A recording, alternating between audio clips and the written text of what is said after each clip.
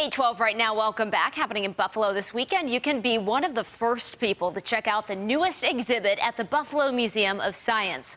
The new digiPlaySpace opens tomorrow. News 4's Katie Alexander getting a sneak peek inside. Katie, where are you?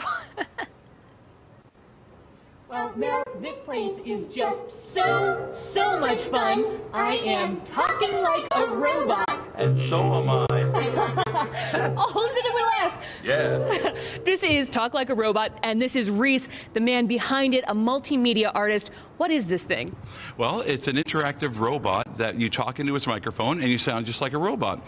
And at the same time, you can see your mouth, his mouth becomes the sound that you're making. So if I make a sound, robot, his mouth becomes the sound. And of course, there's music too. It's all about bringing it all together. Show me.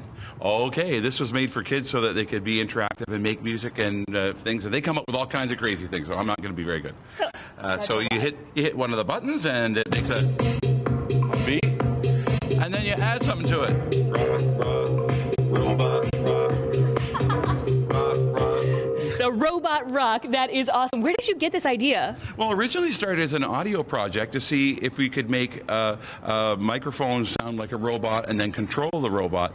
And it worked kind of, but then we found that kids really loved it. So we built it in a robot shape, and the rest is history. And you were saying it's artificial intelligence. It knows that I'm here? Yes, it does. These eyes are actually watching us, and it uses sound to know where we are. It doesn't use a camera.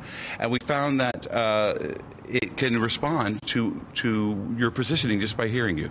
And if you want to learn more about everything you can find here, you can go to the Founded on 4 section of our website, WIVB.com. This place opens to the public tomorrow. It will be open here through April. Reporting live, Katie Alexander, News 4. Katie, this reminds me like the movie Smart House on the Disney Channel from like the early 2000s. All right, I love it. All right, we'll check in with you in just a little bit. We have a lot more coming up, including puppies at the